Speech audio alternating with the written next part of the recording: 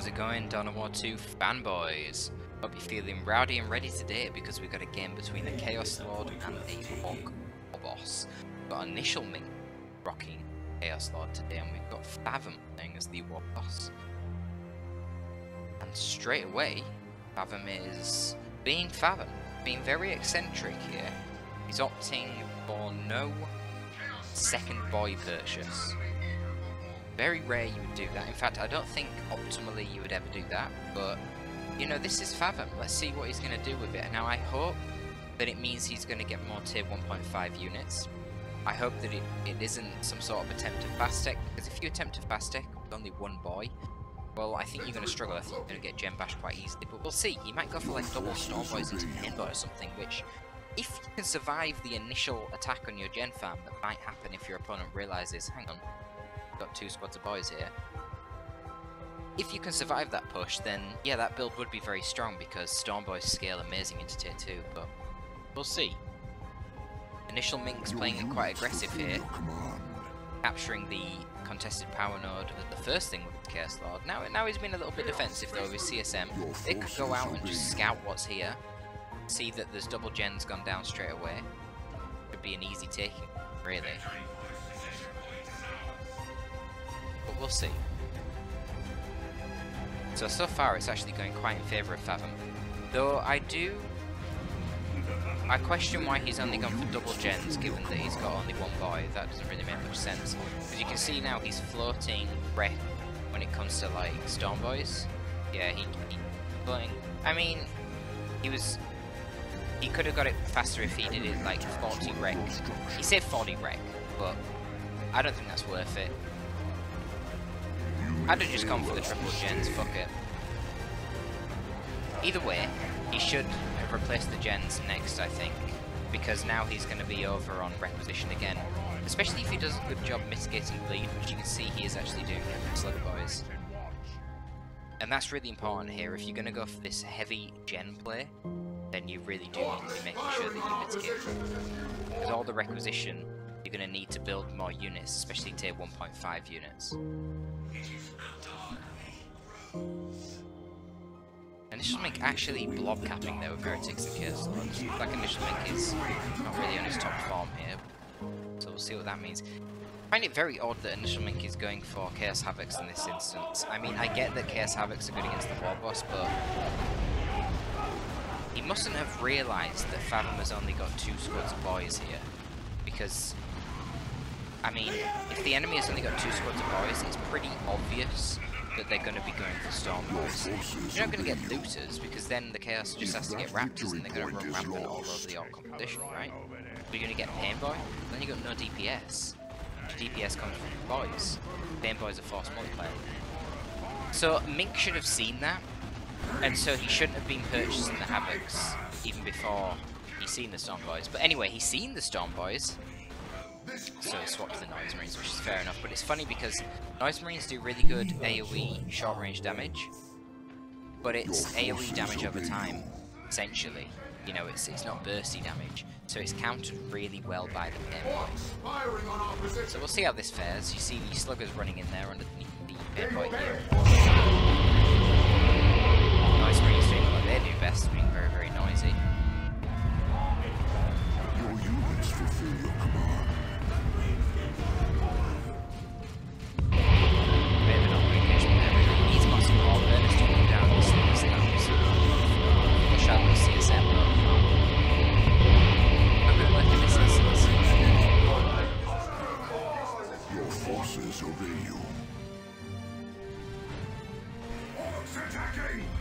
Some sad music for the fallen Noise Marine, who tried his best, but ultimately died to an old war boss. I mean, that's really quite an I think it's a bit of a shit death, really, isn't it?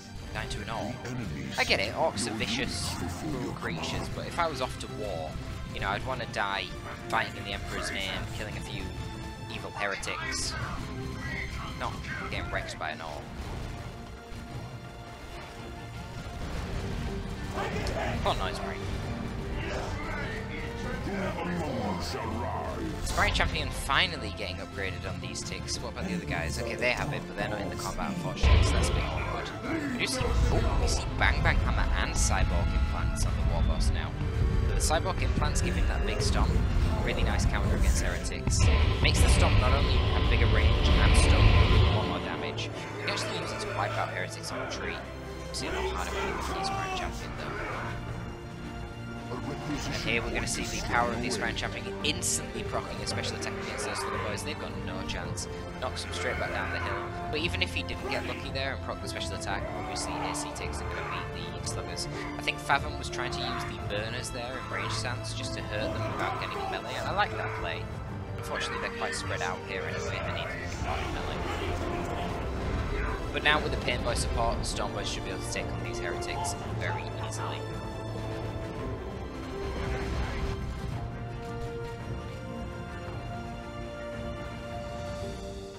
Now this is going to be a trickier engagement. The CSM there and the Chaos Lord. And the Painboy's a mile off. What the hell was that jump for? That was very weird. I mean, it's like he was acting on pure impulse. He's seen the CSM, so he's like, easy targets for my power melee. But there were a Sprite Champion Heretics right there. Oh my god! What the hell was that? What? Jesus Christ! Was that like a Bang Bang Hammer special and a Cyborg Implants in one? That was crazy. I've never seen anything like that. Guys, go back and watch that. What the hell was that? I'm gonna have to see that in the replay myself. Fortunately, you know, I can't rewind this replay system. That was crazy. Look, the big stomp does more damage, but it doesn't do that much damage. I think he procced the special attack on the Bang Bang Hammer, which does huge damage, by the way, way more damage than any normal tier 1 weapon, really quite crazy. And then got the damage of the Cyborg Implants Big Stomp at the same time. Finished it off with the Bang Bang Hammer. That was incredible damage. There goes an Sprite Champion Heretic. Jesus.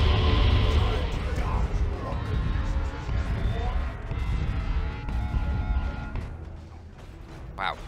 Still can't believe that damage, that's crazy. Can you imagine that Bang Bang Hammer used to be power melee retail? That is just, ugh. Power melee Bang Bang Hammer, and then the charge would knock over retreating units. Imagine playing Space Marines, that shit. Big yikes. I really feel Fathom's composition here. I think Mink is going to struggle. But, you know, the Bloodletters Plague Marine combo is notoriously strong against Orcs. So we'll see. Chaos Lords needs to get some more upgrades as well. Maybe get the Drain Life to control the War Boss. Or maybe don't, maybe just go full tankiness. Because there's only one shoot void, right? It'd be quite hard to deal with a fully upgraded tanky Chaos Lord, you know, with that Lightning Claws and heal on hit. Or you could go Harness of Rage for the HP regen and Dark Halo. Heal energy on every hit to power your shield. Either one would work. This is a weird thing I've noticed as well. The Bang Bang Hammer, like, it gets sync kills. Whoa, whoa, whoa. It gets sync kills, even though Elite Mod, you know, would remove sync kills if it wasn't for the actual last model dying in squad. I found that very weird. I don't know how that interaction could happen. Oh my god, Noise Marines, you're so loud. Jesus. Why are they louder than everything? But I know they're Noise Marines, but come on, guys. I'm hearing them across the goddamn map. Oh, give Stormboys.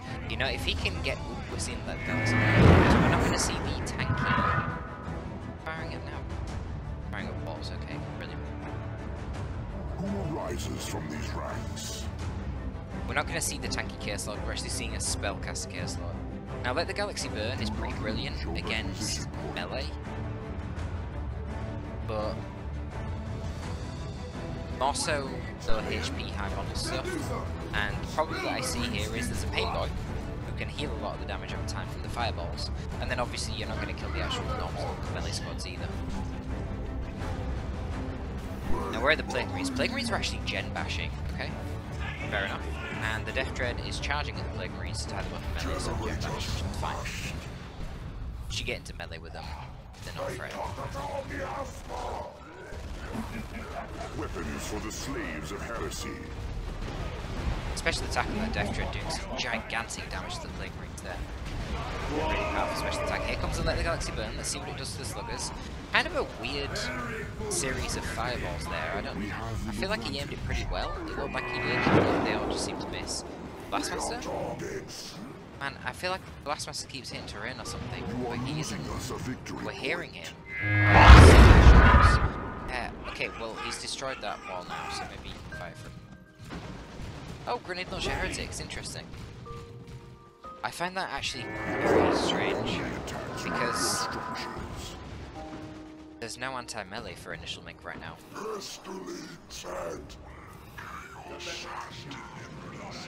Death Dread comes along, flushes out the Noise Marines using its very powerful burners and bits, but check out the damage against the gens here.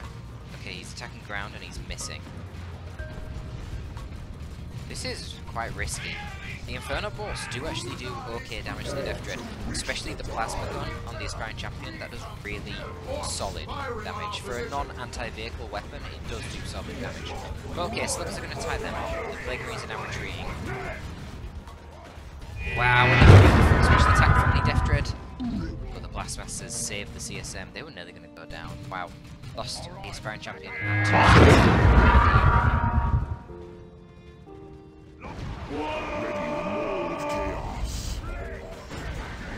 Alright, we're going to see the Maul. I guess because he's got the Armor of Inferno, the Maul makes sense. You don't need the power melee in this matchup. Like, everything on the field right now from the Orcs is light melee, so you don't need the power melee. Maul is actually cheaper, and it has a better ability for controlling all the enemy melee, the Lightning Claws. The only reason you'd go the Lightning Claws would be if you were doing what I was saying and going Icon of Corn or the Dark Halo build. Because the Lightning Claws attack a lot quicker than the Blood Maul, so you proc these.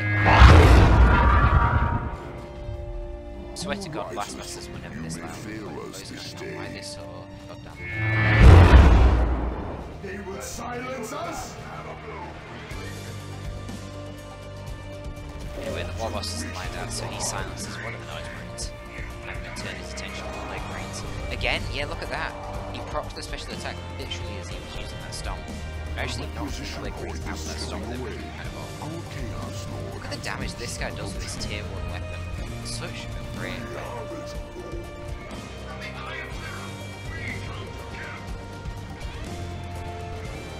The War Boss just has such amazing weapons, all three of them are brilliant. I mean, the Power Claw itself is a pretty average weapon, given that you're paying 50 power for it. It doesn't do like crazy damage, you know, it does significantly less than the Hive Tyrant Crushing Club, but it's the fact it's a boss. You get the charge, you get all these other really powerful HP regen armors.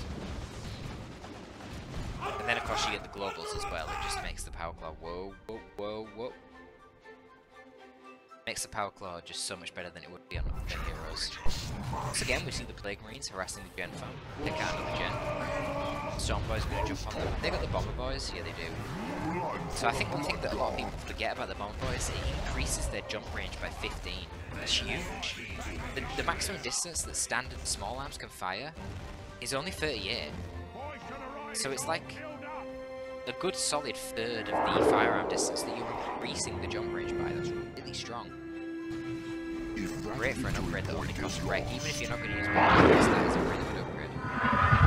But Bomb Boys is really good. You should be using that for sure. Now Fathom's actually managed to get quite a lot of resources out instead of going tier 3 in this instance, because everything that initial Mink has really, I mean, it just doesn't threat Fathom. What is concerning him here, he's got all this melee, and there's basically no hard melee counter, just the Chaos Lord. The Chaos Lord's so slow, he keeps finding himself isolated on the sidelines. We're going to see another pretty point blank Let the Galaxy Burn. It hits everyone but the knob, which is pretty nice. Oh, and then Fathom just walks into the kill of the week. But he's only killed, 2 boys have died. I was going to say, oh wow, 4 boys died. I was going to say the Paintball heal should be in the second, should be most of that Let the Galaxy Burn damage gone, but not necessarily the case.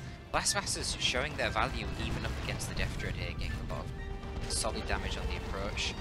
For some reason the Death Dread is prioritising the Blastmasters when obviously it should be prioritising the Flame Marines because they've got that mobile snare. Is it really going to get out right now? Where are the CSM? Oh, it's Heretics over here. They don't do such good damage against vehicles. Maybe with like the ability for the grenade launchers, I don't know how much that does. Try to hit the Stormboys with it fails. They're going to have to back out of here.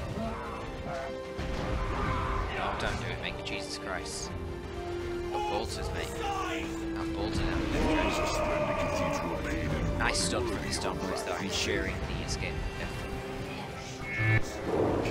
Fathom is floating like mental. Okay, finally he goes to free. Look, Fathom, if you're floating this much, why the hell do you not have any upgrades on your shooters? Come on now. You've got to get some upgrades on your shooters at this point. I mean, look, what could the rationale really be? I get it, you're not focusing on the shooters, but you might as well just get the upgrades, mate. Especially the big shooters, you don't pay upkeep for them. I can see the argument for not getting the shooter knob, because obviously he costs upkeep, but if you're not playing with the shooters in combat, you don't want to pay the upkeep. But god, even if you pay the upkeep, look at his repetition right now, it's got so much. 670 rec, I mean, fair play to Fathom, he's not been bleeding much at all, to be honest, but it's no surprise really, because there's not been any crazy melee scraps. Initial Mink has only really got ranged units, so Fathom hasn't really had to commit to any fights, and it's very easy to predict when you're about to follow the ranged unit and retreating time. Anyhow, Fathom's now going tier 3, so this could be some crazy tier 3 action at this rate. I mean, Initial Mink has bought so little. Clearly he has been bleeding quite a lot, because his resources are looking nowhere near as good as Fathom's. I think Mink broadly has had worse end of map control, in terms of resources at least, but somehow he's actually ahead in terms of VPs. For now, fairly close at 293, ticking down fast for Initial, 267 for Fathom. Fathom is literally about to get a triple cap. And it's funny because Initial Mink actually went to tier 3 first, yet Fathom is the one first. With the knobs over halfway finished the production queue, they're going to be coming out and likely, I suspect, countering hit rate on the team. There's no red for Terminators. And I really, well look, by the time the knobs get out, and there's resources for the... Wait, when did the Pain Boy die?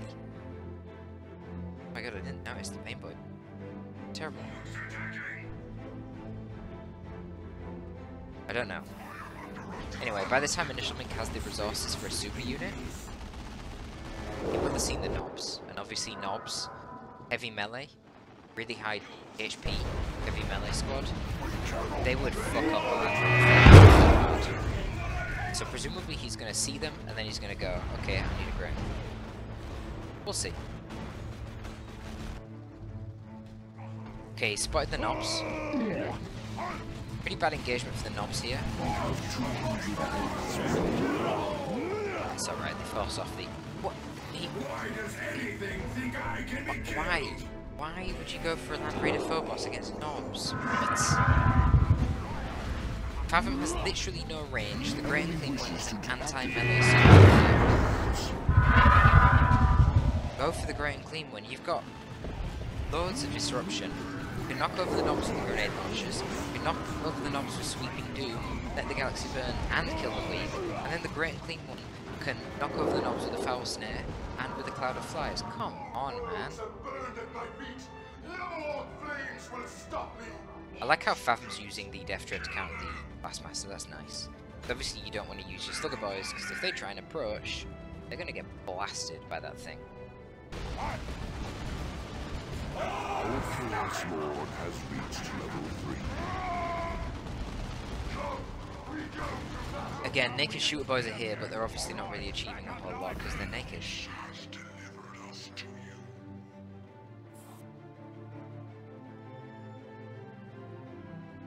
I really don't know about this weird boy either.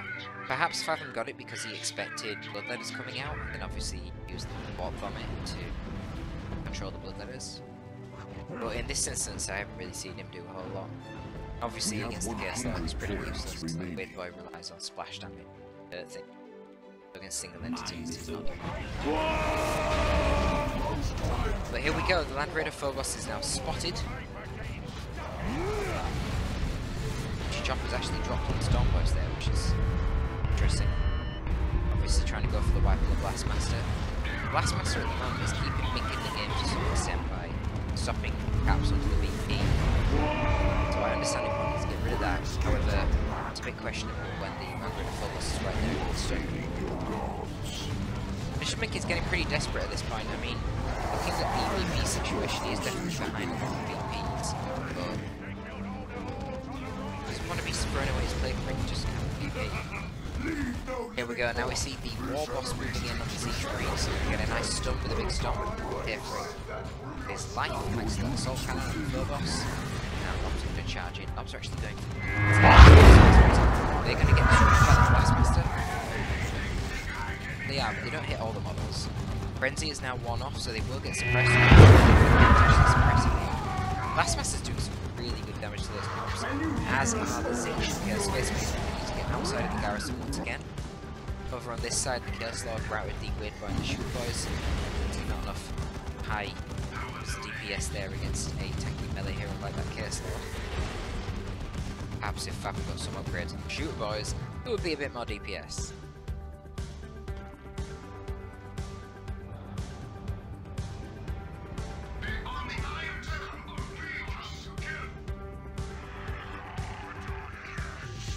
Alright, well the Death Dread's on defense duty, and the Sluggers and the Pain Boy are hiding in the corner here, protecting these requisition points, which is fair enough.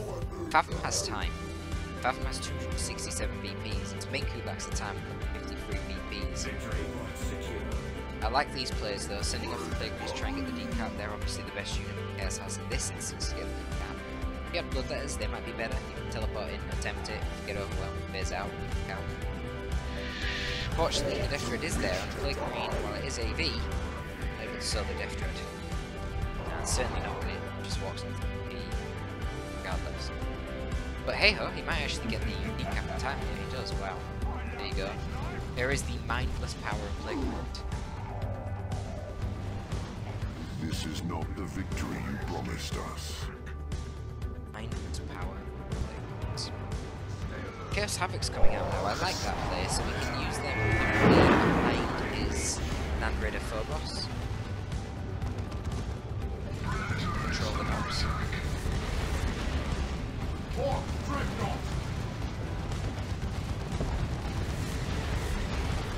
Very strange decision to attack there by Fathom. You can see we're getting a really nice defensive heavy bolter Havoc.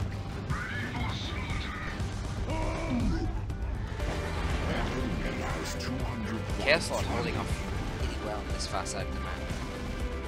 I feel like he retreated pretty early there. I know the Wobus is scary, but you've got losing HP and you've got the Icon of Corn as well. We've already established that the shooters are basically relevant. Here comes heavy armor though. Heavy armor. That's combined with Ard Boys. Wobus very, very, very tanky. 2,000 HP in that bad boy now.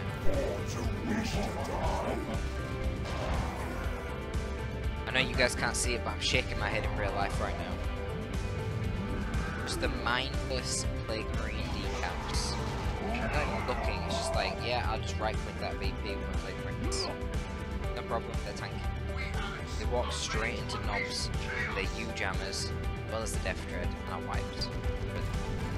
I mean, this is definitely not Mink's best game. But it's the enemy attacks one of your structures. So we've now got layered Havocs. The other one. Oh, they're over here in the building. Now that is one thing that Weird Boy does do pretty well. Take garrison. Do not fail us.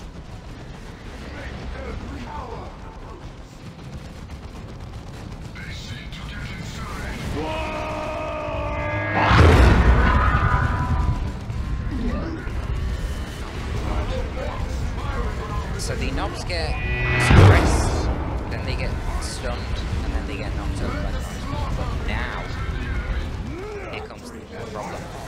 Stormboys jumps onto the Havocs, so now there's no longer a suppression team, and now the Nobs have Uchi Choppers, getting lots of buffs from their U-jammers, and they are melting Phobos.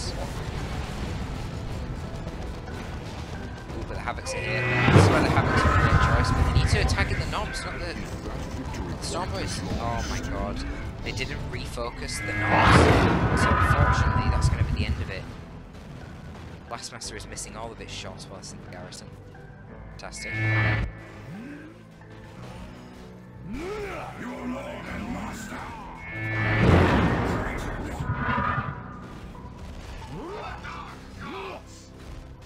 Yes, Lord, holding on pretty well. Let's see. Again, maybe retreated a little bit prematurely.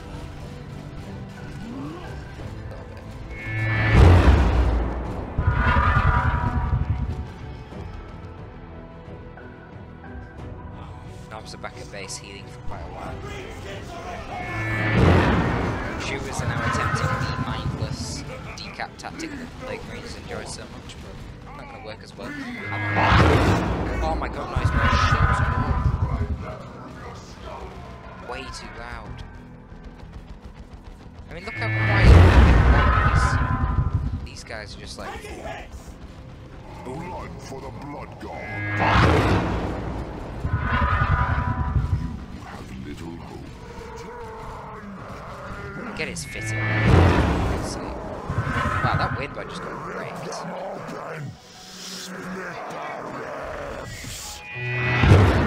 But what can actually stop the war boss? Ice Marines? Maybe? I think if the war boss stands here, he should be.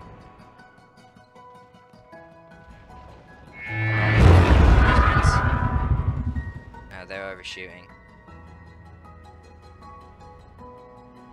Yeah, so that should be the game.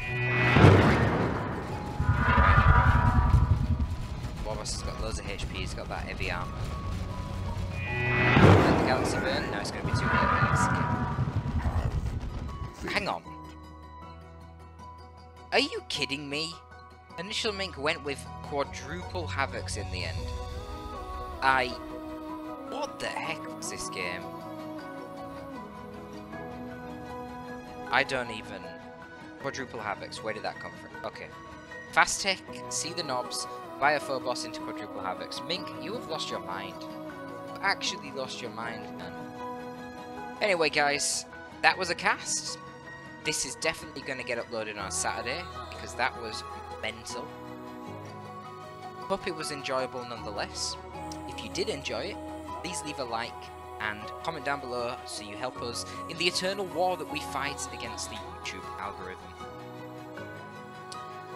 That is going to be all from your boy Torpid, signing.